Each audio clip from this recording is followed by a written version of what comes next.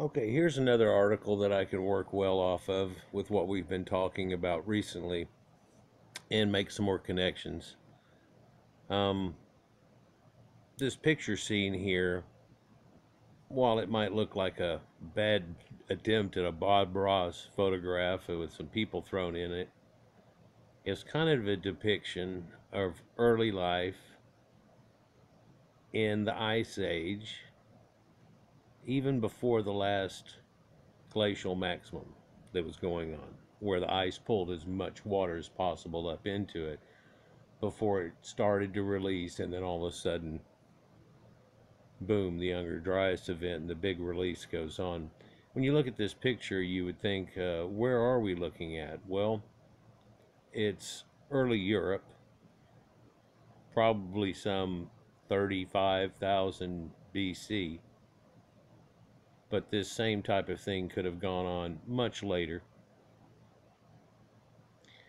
When we look at this, in the distance in the background, they've put in a lot of animals, and in the bottom right hand corner there, peekabooing over the bushes, is a giant stag that has a huge rack on it, even bigger than an elk type of thing. And there used to be this stag that's known from across Europe that used to be there that no longer is there.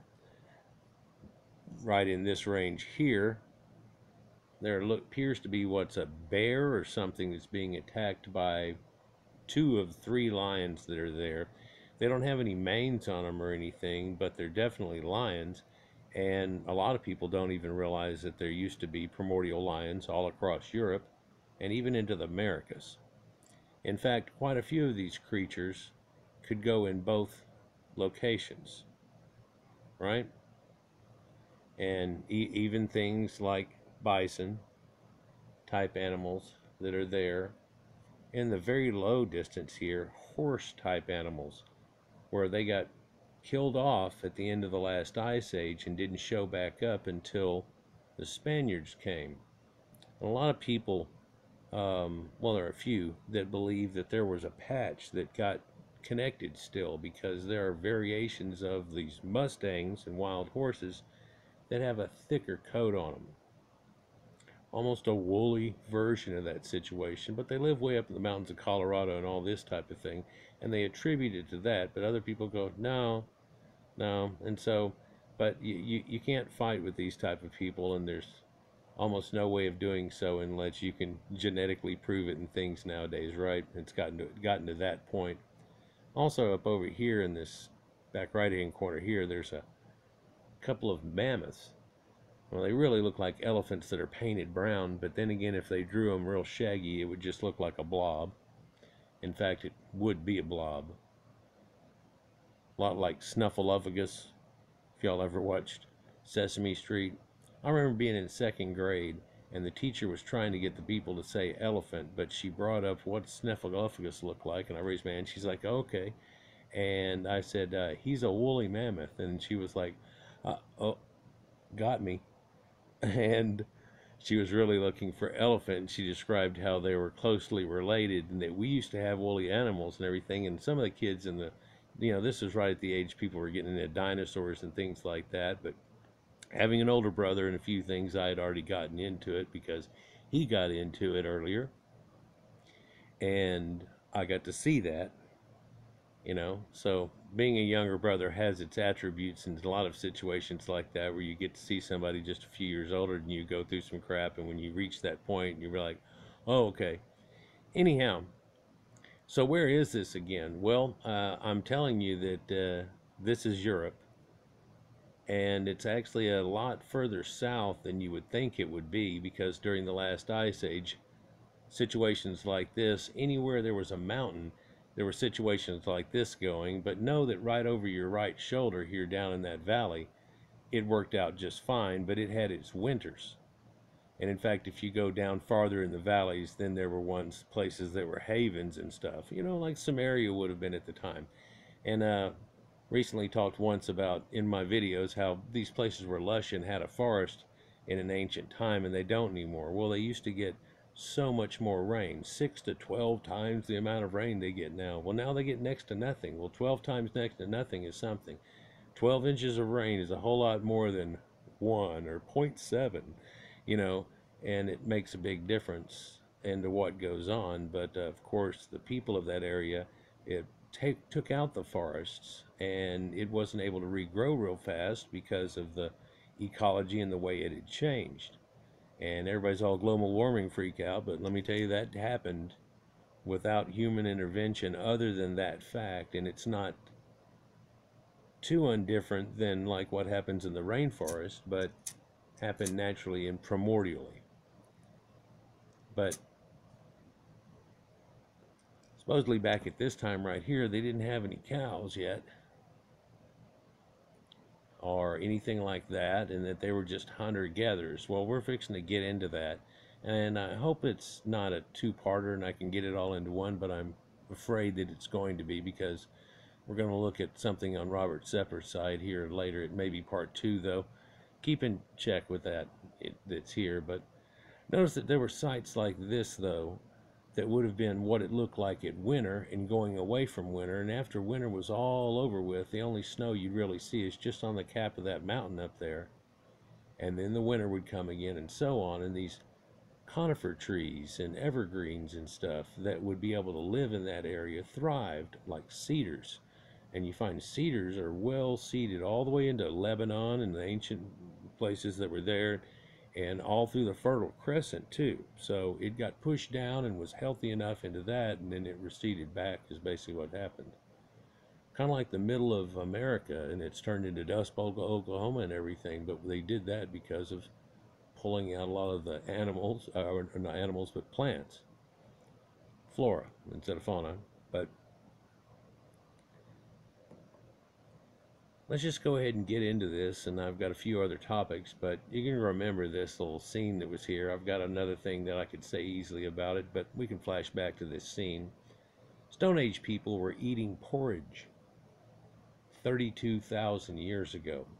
Yep, this is one that probably fits under the category from, 3 years ago, where I was doing a series called Much Older Than Previously Thought. But of course I've added so many videos to that in just the last 2.5 years, because things keep showing up, like when we looked at the Iron Age and so on, and actually really astronomy and mathematics and all these type of things that in a modern day, thought they came from this time, and Pythagoras and so on. And it's like, no, it's based on all this stuff that they figured out was going on a long time ago, and apparently it's not brand new to them, because even Gobekli Tepe's got this stuff going on. So it just takes a huge step with that.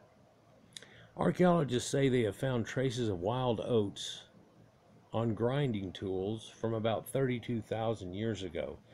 About 20,000 years before formal farming is thought to have been established. The prehistoric people may have baked or boiled the oats and made flat bread, according to researchers. The research, which has been underway for a number of years, seems to conflict with the belief that Stone Age people were largely carnivorous.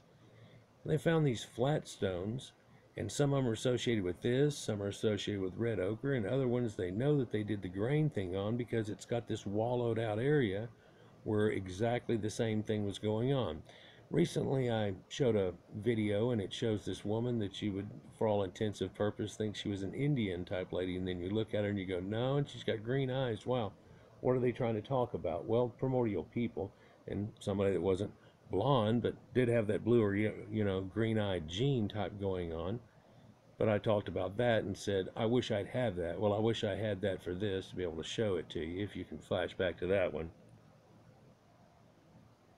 Anyhow, they thought that people might collect stuff as they're going around, and basically the concept I was led to believe is that women might occasionally go out on their own or with younglings, but not kids, but with younglings, teenagers and things like that. And you'd think, well, those would be going with the men learning it. Well, the men didn't want 35 people going and making a bunch of noise, so they had to do it a certain way. It's just like going out hunting ducks and everything. Well, let's take everybody in the four-wheelers and everything, and it's like you'll never see a duck if you go pulling it that way.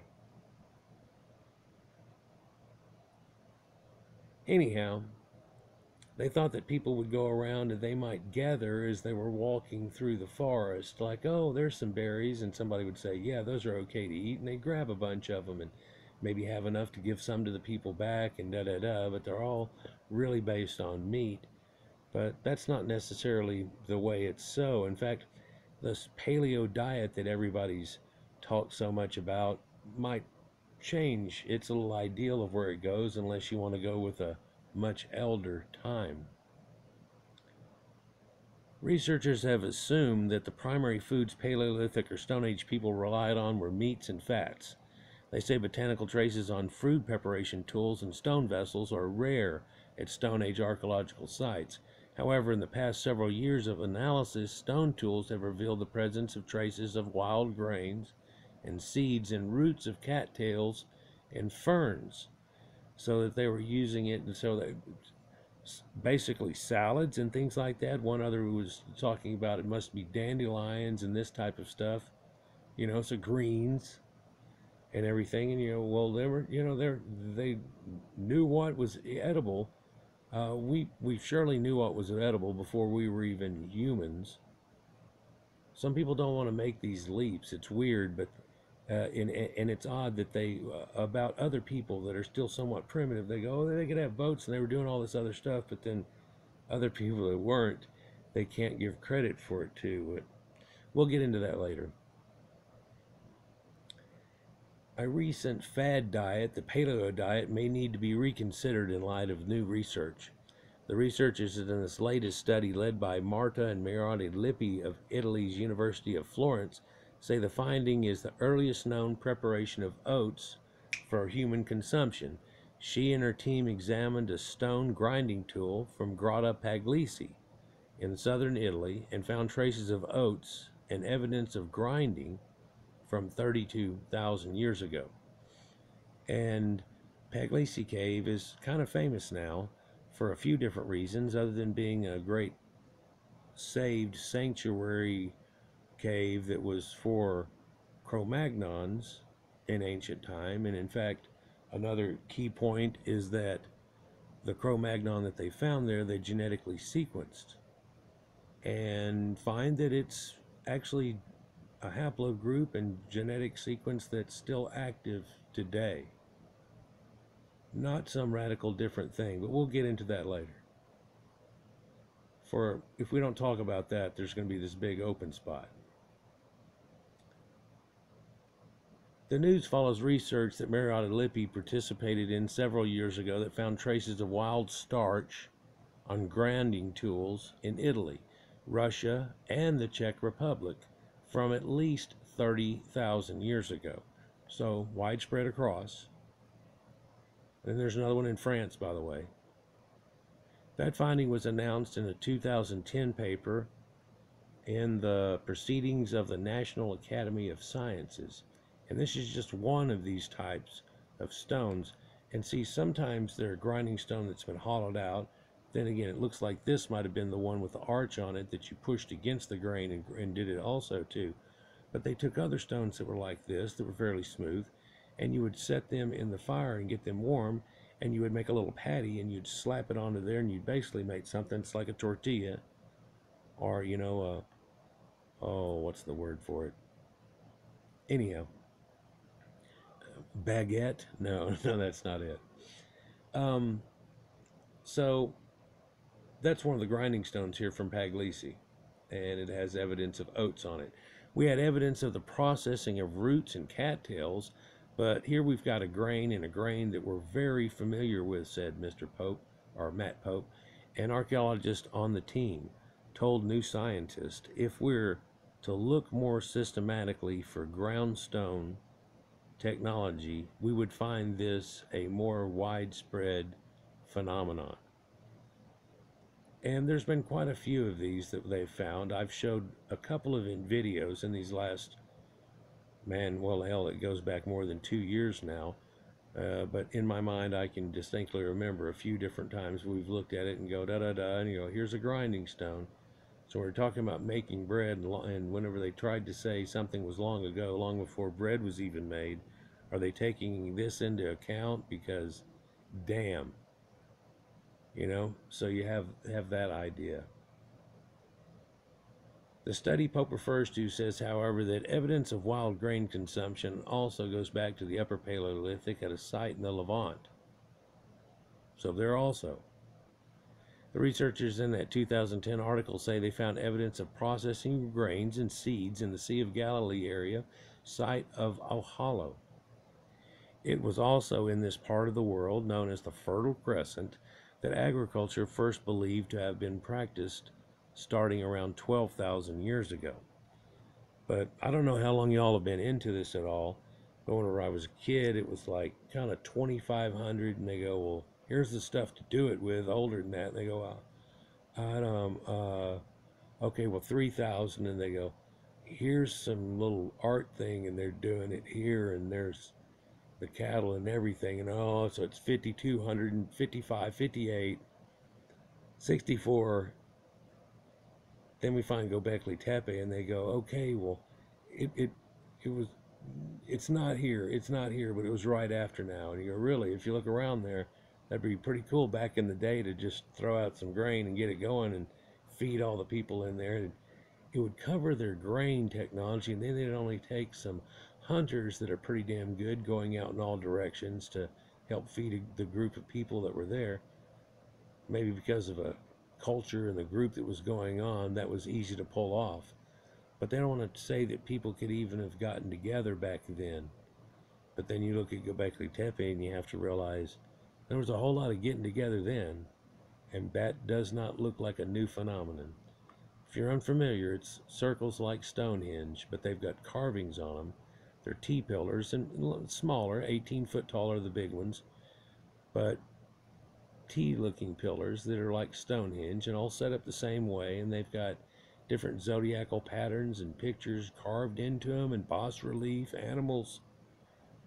Yeah, and it seems to go with stellar events, and there's sacred geometry going on. So instantly we push back any thoughts that people were saying, yeah, they had it in ancient Sumerian. It's okay, well, you're going with 3,500 there, right? And they go, yeah. And they go, okay, here's about 10 to 12,000 years ago.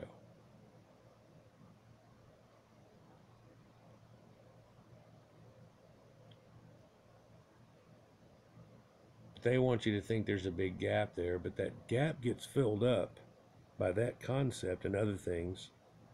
We're talking about them. If you've been watching my recent videos, I've gone back and forth through this timeline here recently after we talked about ancient stuff and biblical things, just to get people in the mood, and then start talking about where all that came from, and hey, what's up with those Proto-Indo-Europeans? Anyhow, European Paleolithic populations are generally considered to have been predominantly carnivorous because the evidence for plant substance is limited. Currently, evidence for the Paleolithic human diet is obtained from bone chemistry, dental microwear, and zoological archaeological remains. For a variety of reasons, the last form of evidence is rare at Paleolithic sites, and Paleolithic populations are primarily considered as hunters rather than even so much hunter-gatherers. That's what she wrote in 2010, but her paper was that, no, not so much, huh? Previous studies at Dolny Volstis, I'm going to tear that up, might as well not say it, Kilosura, Kibara, and Ohalo identified plant remains. So these are the other four sites she was talking about: Dolny, Vestanis, Kilosura, Kibara, and Ohalo. But then there's the one in France, which I don't think that's the one that's mentioned. And then is the one that's in the Holy Land mentioned there, plausibly representing the important element of the diet. And the last mentioned site also documents a routine processing of wild cereals and effective methods for cooking ground seeds. A number of Upper Paleolithic sites also yielded grindstones, some of which may have served for grinding plant tissue, whereas others were often for grinding and used for red ochre. And we've talked about red ochre and its symbology and how old it goes back with these same type of people. So we keep talking about these same type of people. We're going to find out later they're still among us. Stay tuned. Here we report on starch grains recovered on grinding stones from 3 mid-upper Paleolithic or Gravettan and Gorostovan sites across Europe.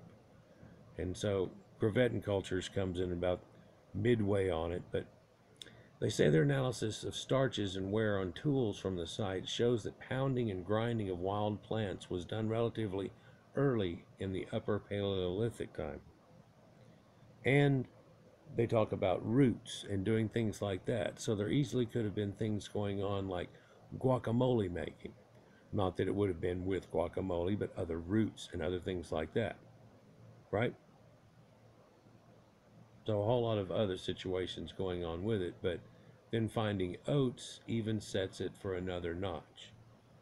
Because now we have a cultivated grain which becomes a staple food.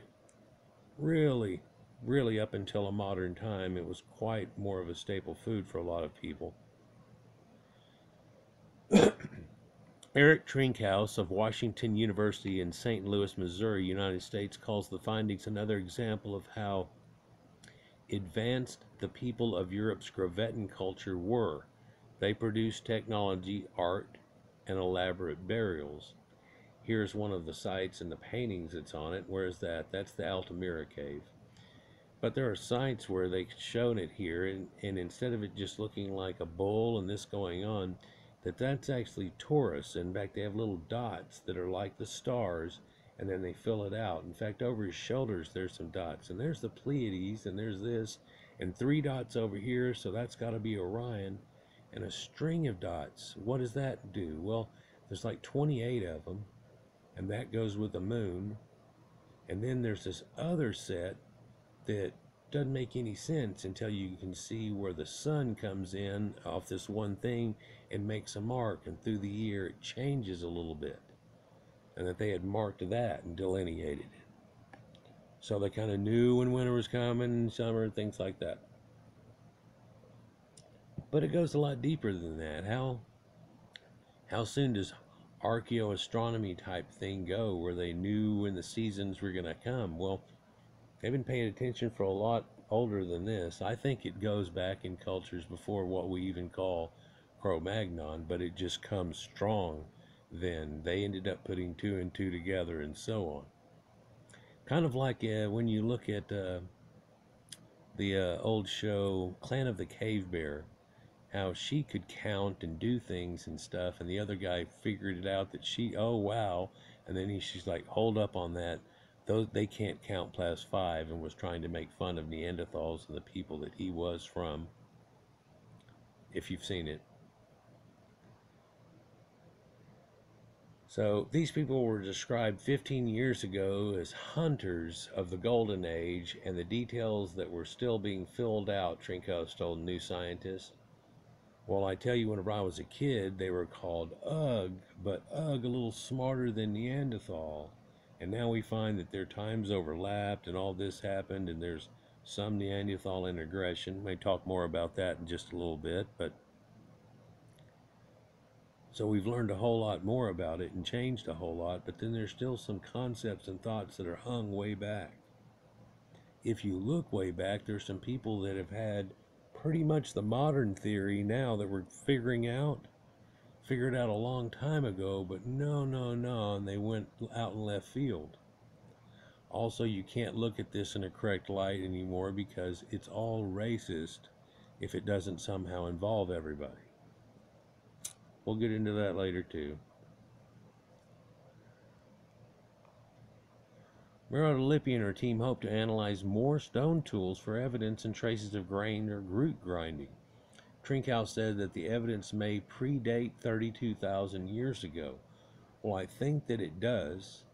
There's one that's like 46,000 years ago, and they don't want to credit it to Cro Magnon because Cro Magnon's earliest date is like 48,000, really about 50, because they have a float of like 3,500 years on either side of 48. So you might as well just say, oh, 50,000. Well, oh, it's a 48. Okay, well, we're 2000 AD, so that's 48 inches. It's 50,000 years ago, give or take. I'm not trying to push a date too damn much, if at all. Roughly 48,000 years ago, 50,000 years ago. There's some evidence that they don't want to give credit for, and they don't want to really give credit for Cro Magnon, even though Cro Magnon has since then been found past that date because they didn't have enough skull material and so on to really validate. But the piece that they had, they were pretty much like, well, if you tried to stick that in, that would go this one. That's the one that's like, well, these cranial guys are really way into it, but then again, there's a whole modern edict too that we all have to fight against.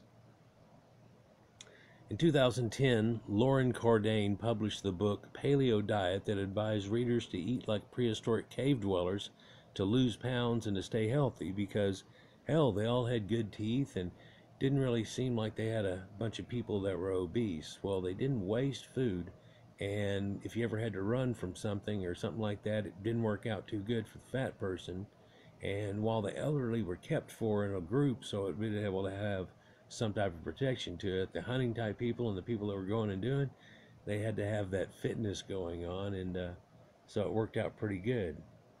You know, did they have any workout things? You know, life was a workout. Yeah.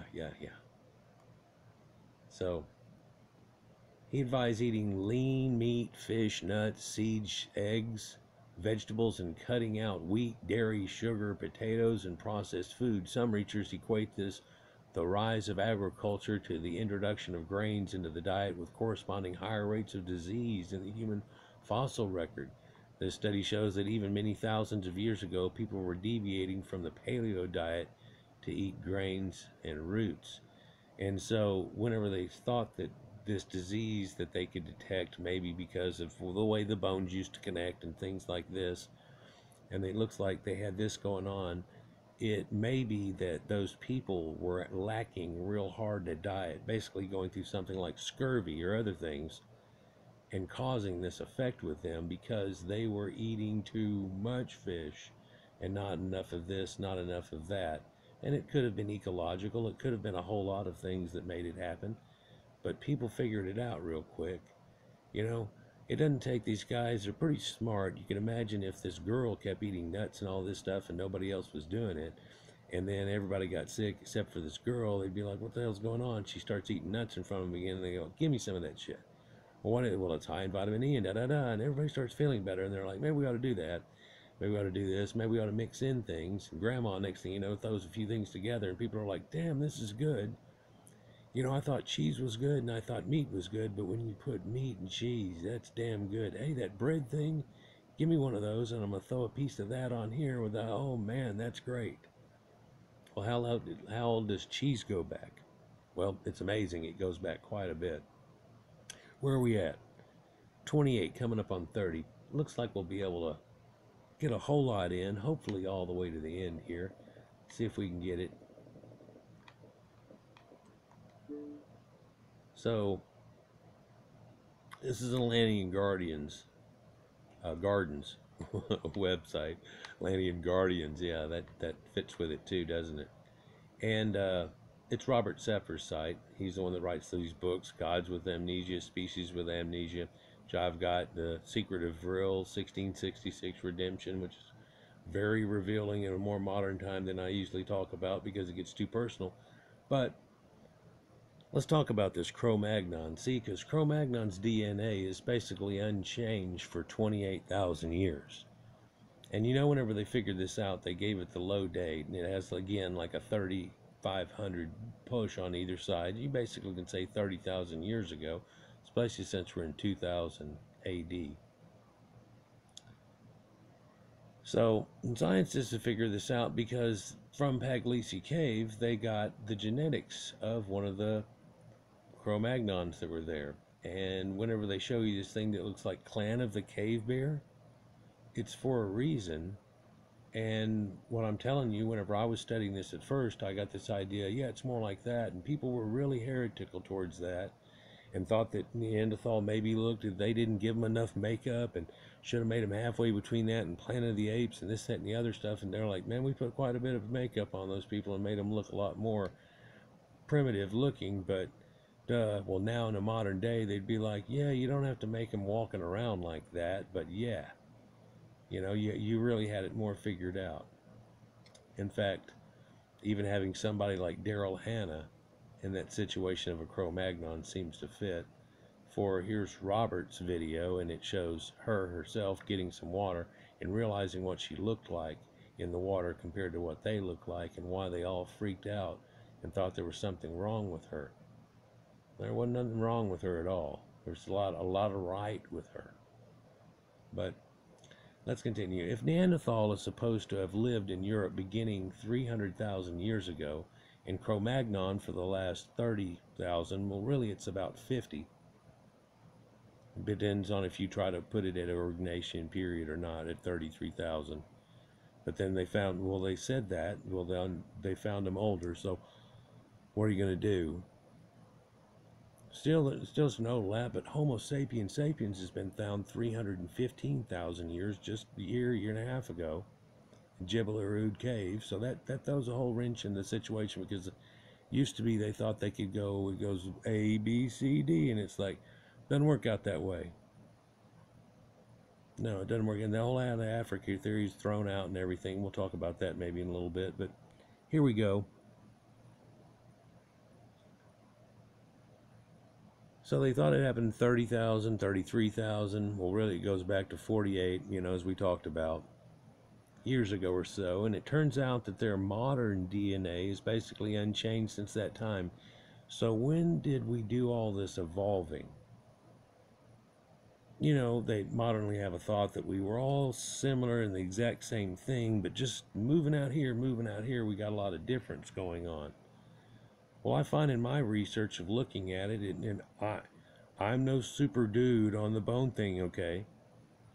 But listening to some of these guys and then putting it all together kind of, and you're like, okay, you try to say this, but if I could almost shut you up and just watch it,